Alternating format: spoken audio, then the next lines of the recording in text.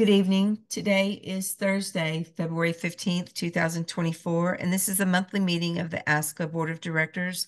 Those directors present this evening are myself, Susan Byrne, First Vice President Rick Gann, Second Vice Donna Sims, Treasurer Jody McClellan, Secretary Ann McCabe, Directors Jan Weeson, David Clayton, and Jillian Ward. The first item on the open session agenda is the January 2024 Treasurer's Report. Jody?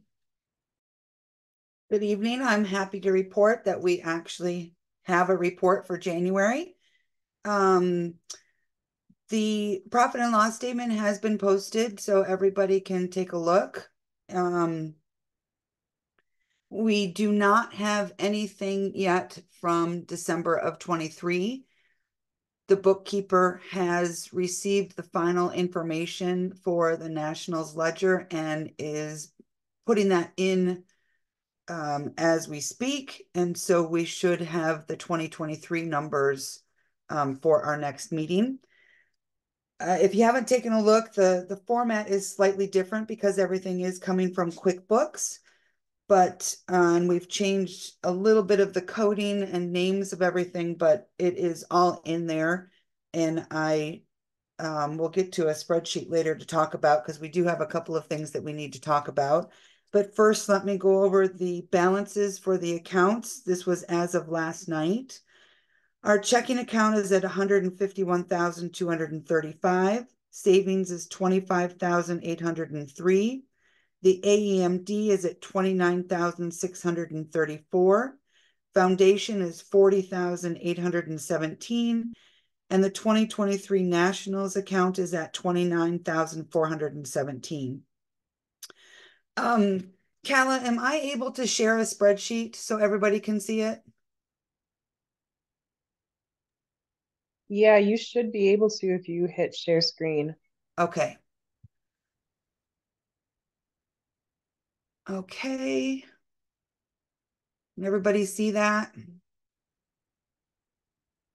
So I've taken the January numbers that the bookkeeper supplied us and used the budget that we approved at the Nationals meeting and have offset our numbers for the income and also our expenses for the month. We did receive some money for the affiliate marketing, which was quite nice, but I would like to go down because we need to talk about expenses.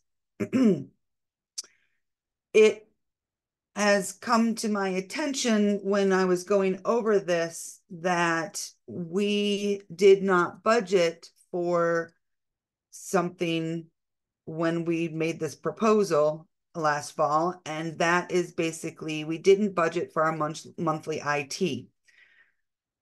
It looks like we kind of were working on computer budget, and so in previous budgets, it was simply the monthly stuff that we were considering for that. And so we were converting it to trying to to find a programmer for the system.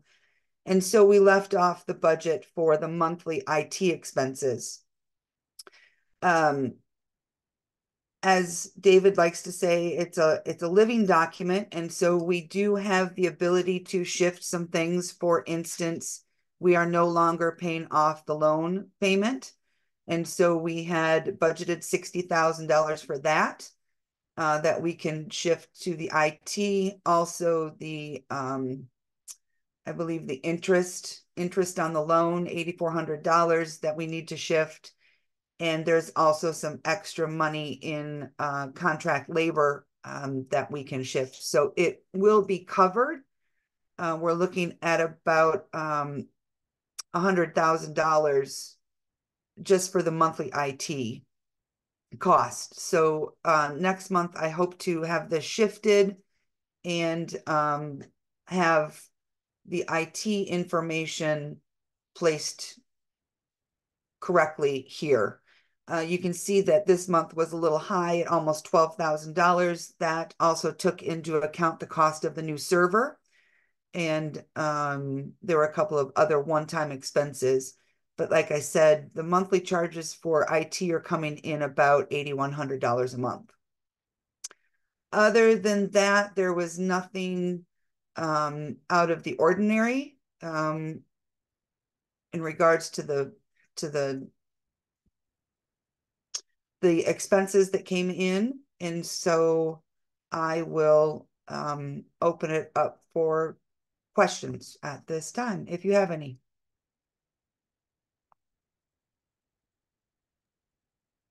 Thank you, Jody.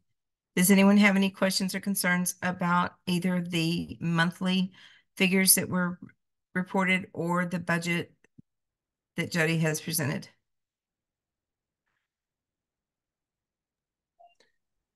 Hey, Jody, can you send us that spreadsheet where we have time to really actually look at it? Sure, I can put it in the Okay. drive. Okay, thank you. Mhm. Thank you, Rick. Would someone like to make a motion to accept the treasurer's report as reported? Yeah, can I do that? Yes. Okay, sorry. I You're move fine. to accept the treasurer's report as reported.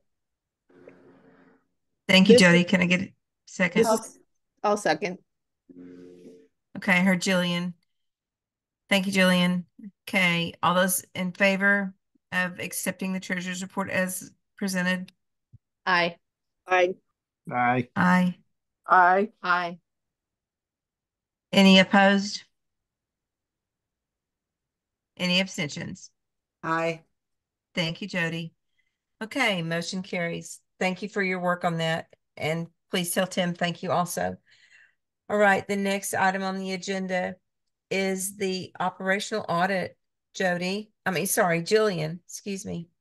Can you guys hear me? Because I'm in another screen. Yes, Can you ma'am. hear me? Okay. I wasn't sure if I unmuted myself. Okay, I sent you guys the link to the template for the operational audit. For the membership, this is an internal audit that the ASCA Board of Directors will be conducting each year. As proposed, we have a motion out right now. And I just wanted to make sure that everybody took a look at it on the board. And then for the membership, I'd like them to just generally understand some of the components that are involved. For instance, we have a myriad of board members that are working on this. Different people are assigned to different sections, but I'm just going to briefly go through the sections so the membership understands what this consists of. So board governance. Oops, I skipped. I went too fast for myself. Technology, hardware, software.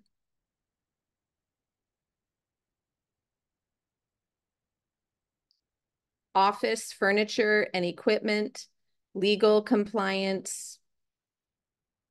This is a very busy document right now. I'm sorry, I'm not fast enough. Financial compliance. There were some questions on the membership IO group as to, or concerns about switching the financial audit to every other year. If we continue with this operational audit, there are many, many pieces that are addressed on a regular basis, and it will put ASCA in a very good position to ward off potential problems. So I think it's just important for everyone to know that this is a working document. This is the first time that we're going to be doing it. There's a lot of people involved, and I hope that it gives the membership a little bit of comfort to know that we are looking at every under every little nook and cranny to make sure that ASCA is as stable as possible. So I'll just open this up to the board to ask if you have any questions. For those that aren't participating, we've taken each section and we have given it to a leader, which is a board member. And then there are several people that are also working in tandem with the board member. We are collecting information. We are sourcing things out. We are making sure we have policies for nearly everything that we can have. This is going to be a central location for all of us to weigh in on and make comments on, and we're refining processes. So does anybody on the board have a question? If not, I just really wanted to make sure that everybody knew what we were doing and that we have begun this process. Thank you, Jillian. My only question is, how do you mark things after you've addressed them? So it's sort of like you hover over them. Say if you wanted to copy and paste a section, you know, you can click down and select it. When you do that, at the very top under the menu, there is a color selector. It's a pencil and it gives you the option of marking it in color. I am marking things that we do not yet have in place and that we need a remedial action in blue, and things that are already completed and we have underway in yellow. So does that help? Yes, ma'am. Thank you so much. And just bear in mind, for anybody who's using it, this is like a note board that you're writing yourself notes and you're able to correspond with other people at the same time. We can all see what each other is working on. And the intention is to grow this document. So as an item comes to light that we have not yet addressed as an organization, it will be added on here with the remedy. And therefore, it will be looked at annually. But a lot of really good stuff is coming out of this because it's prompting the thought so that we can be more proactive as opposed to the other. And as an example, we talked about earlier a few items, repair items, for instance, in the office. These are things that are in our annual operational audit. So it's not a last minute thing. We can start budgeting well in advance for certain things. And it's just a tool for all of us to use. And I encourage anybody who's not currently working on it, next year when it comes time to work on it, if you want to be a part of it, let me know. And I think please weigh in. If you're not assigned to something, that doesn't mean that you don't have value and you can't add things. So it's there in the drive for everybody to view, and I welcome any input. Thank you, Jillian. And I just want to extend my thanks to everyone who's already currently working on it and has a piece of it. And please, everybody, get in there and look at it. David. Yeah, since we had several comments from members, how is this the shift was that we would do a regular audit every other year instead of annually as we have done in the past.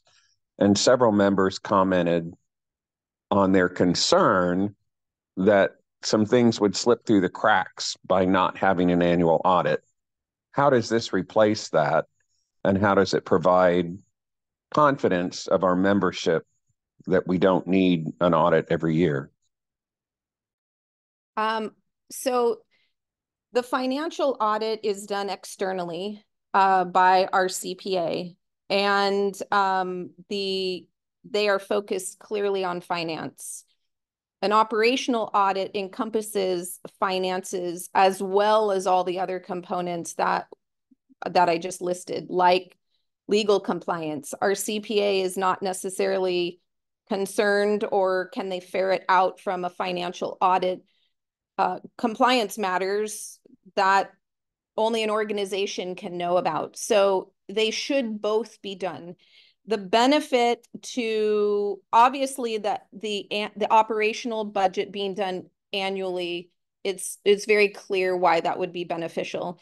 The benefit to obviously saving some money by doing the financial audit every other year gives us a little bit of freedom. But in order to do that, we had to institute the annual operational budget.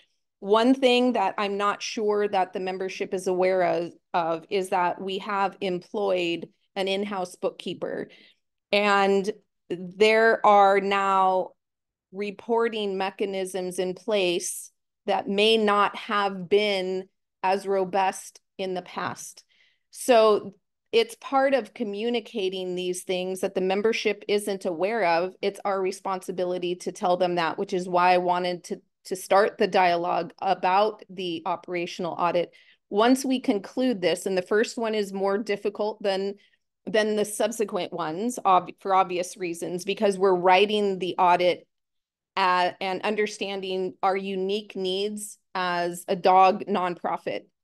So I can't just use a template for a dog nonprofit. They don't really exist. So we're building those. Once we complete that, we will discuss how to disseminate the information to the membership, so that will give them further confidence. But they are different, but they should be done in tandem. Thank you, Jillian. And David, I'd like to tag on to your question just a little bit. You know, there have been several comments about the embezzlement from 20 years ago, basically. The membership needs to know that it is my firm belief at that time there was no segregation of duties in the paying and receiving of monies in that office. Consequently, that was why it opened up the availability that was taken advantage of to abscond with ASCA money. Since 2013, there has been a separate payer and receiver on all of those accounts.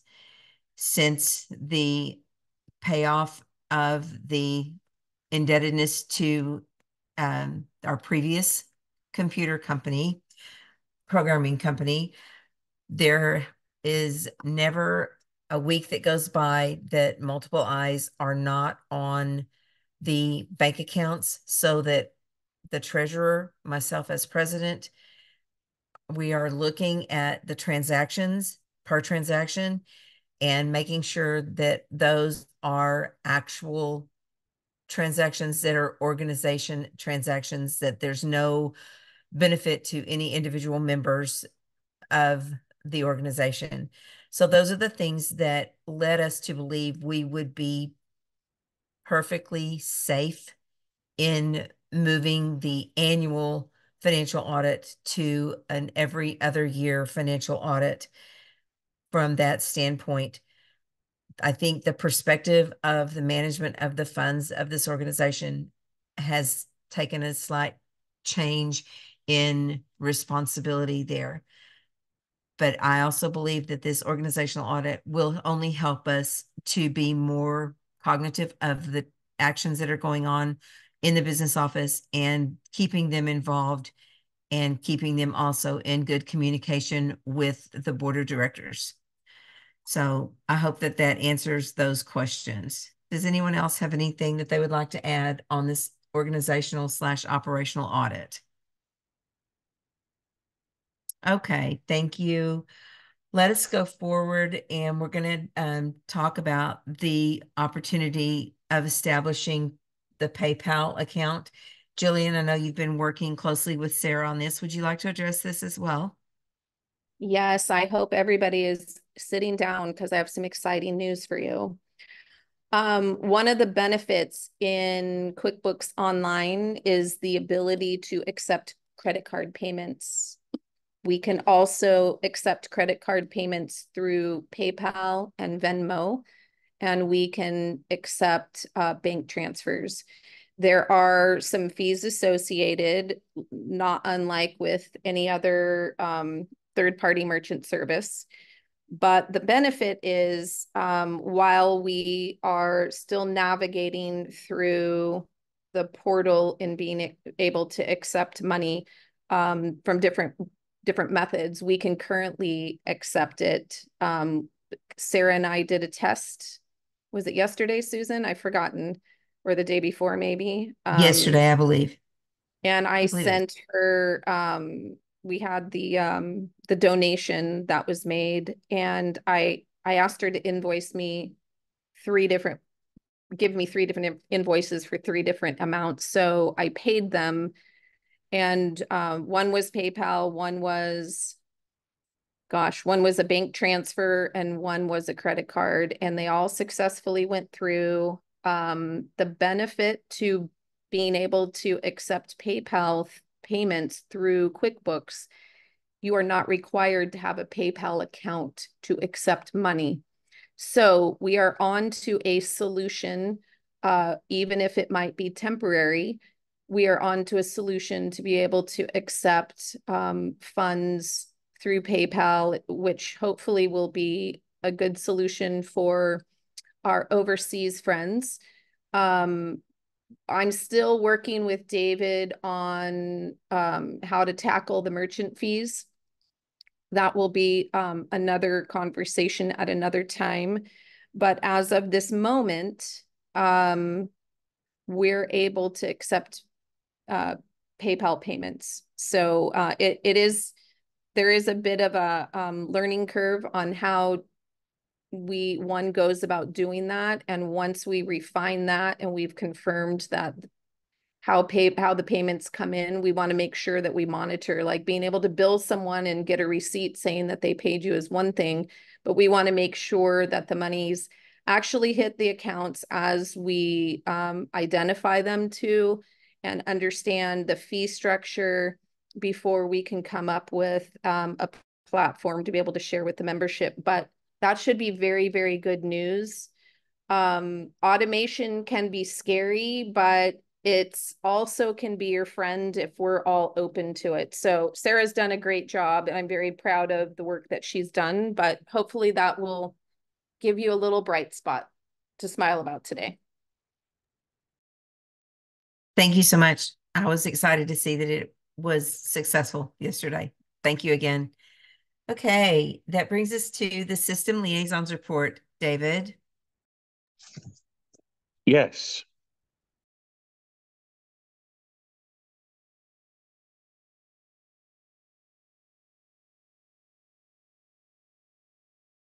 Go ahead. Did we lose you? He's muted.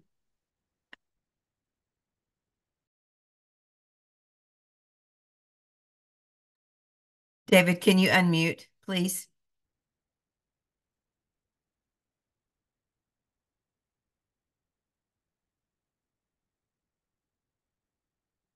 David, can you please unmute? We can't hear you.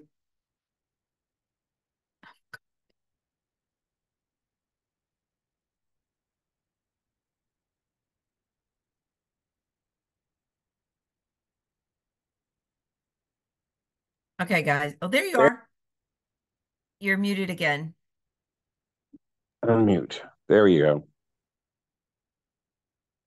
So essentially, the committee has been kind of quiet.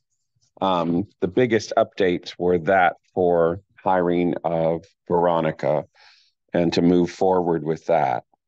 They do have some suggestions for future work, but they've been pretty quiet.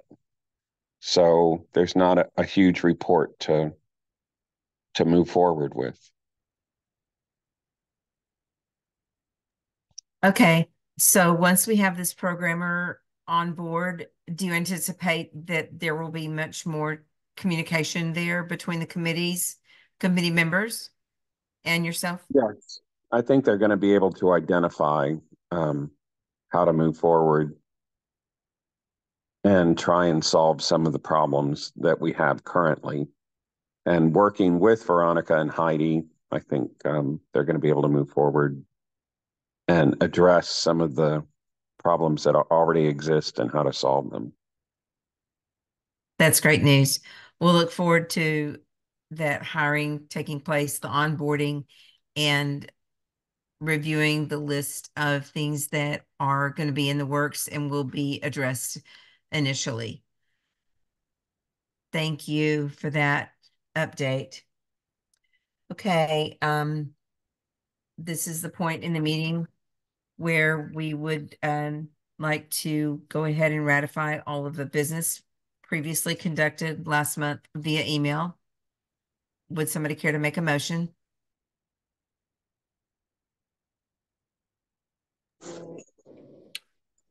This is Donna. I move to accept all last month's email business. I'll second. Jan? Thank you, Donna. Thank you, Jan.